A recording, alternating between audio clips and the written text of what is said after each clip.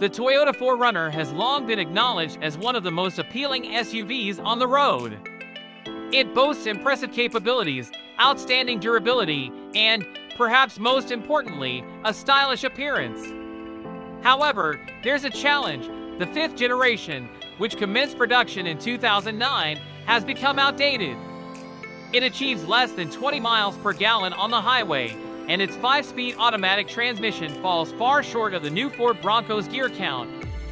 The time has come for Toyota to provide us with an updated 4Runner, and fortunately, one appears to be on the horizon. Let's delve into what you should know about the forthcoming 2025 Toyota 4Runner, the 6th generation. Toyota did confirm that the 5th generation 4Runner will continue into the 2024 model year. Therefore, the earliest possible arrival for the new 4Runner would be in the 2025 model year. A rumor circulating on the 4Runner 6G forum suggests that the new 4Runner will begin production in July 2024 as a 2025 model year vehicle, which seems to be a reasonable timeline.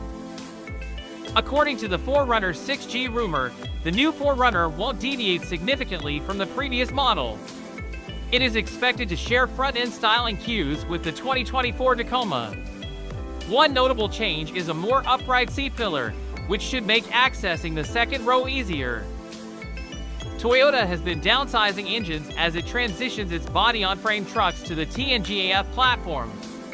Consequently, the 4Runner will likely switch from the current 4.0-liter V6 to a 4-cylinder power plant.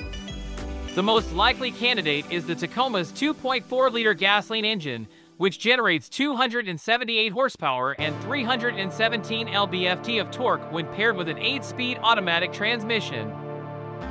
Nearly every change in the 4Runner will be aimed at enhancing fuel efficiency, as the current model only achieves 17 miles per gallon combined. Toyota has not disclosed full figures for the Tacoma or the Land Cruiser at this point.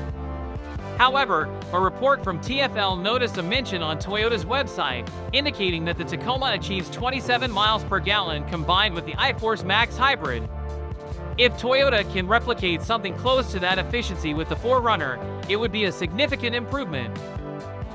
As for pricing, we're in the dark at the moment. The current 4Runner starts at an MSRP of $39,555 and can reach up to $54,020. Toyota has announced that the Land Cruiser will begin in the mid-$50,000 range.